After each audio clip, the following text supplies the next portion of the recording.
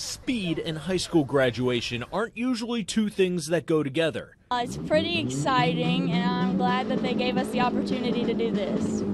But Saturday at Kentucky Motor Speedway, the Gallatin County High School class of 2020 got a graduation experience at 200 miles an hour, or close enough. I knew it was a great idea, but I didn't realize how good until I was here today, and I first saw we were greeting everybody as they were driving in and how happy all the kids were, and it really kind of reminded me of what it was like, you know, when you high school graduation, what a great time that is. The new graduates and their families got to take their own cars and drive 2 laps around Kentucky Motor Speedway.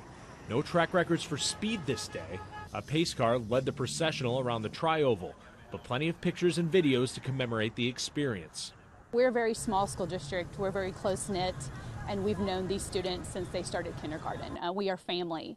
So doing this for our students was doing this for our own children, and we just wanted to ensure that they had that opportunity. It makes us so proud that they were so excited to do it, and they were so into it, and they're never going to get this graduation. While this won't make up for what these seniors lost in their final year of high school, it offered a once-in-a-lifetime experience before heading off to what comes next. You know, I don't remember what I did in my high school graduation, but I guarantee you these kids are going to remember what they did. And, you know, and then looking back, they're going to have some great photos, and, you know, everybody had their photo taken at the start-finish line. Pretty cool for them to be able to look back on that and say that that was part of their high school experience. In Sparta, Chris Rankel, Local 12.